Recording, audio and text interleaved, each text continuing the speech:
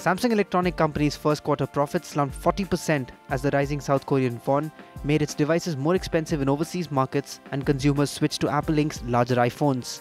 Net income, excluding minority interest, fell to 4.52 trillion won or $4.2 billion in the 3 months ended March, the Suwon, South Korea-based company said in a filing on 29th of April.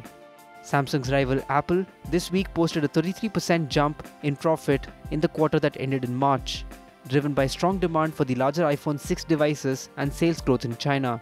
iPhone unit sales jumped 40% to 61.2 million, topping analysts' average prediction for 58.1 million, based on data compiled by Bloomberg. Globally, demand for smartphones has been increasingly polarized to either top-end or bottom-end devices. Galaxy devices have been squeezed somewhere in between, at least until the S6 came out. Lee Jae-yoon, an analyst at Yuanta Securities Korea company, said before the earnings release.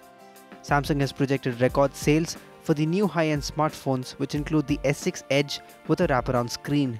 Samsung will sell 46 million units of the S6 models this year, with the more expensive curved model comprising half of shipments, according to estimates from Kevin Lee, an analyst at Korea Investment and Securities Company.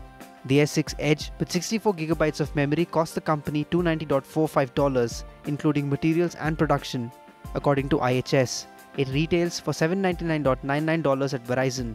A comparable iPhone 6 Plus has a teardown cost of $240.05, it said. In 2015, continued growth is expected due to the growth of emerging smartphone markets such as China and India. However, increased competition in the middle to low-end market and a possible decrease in demand due to the impact of foreign exchange rates in specific regions may present challenges, Samsung said in an email statement to Bloomberg.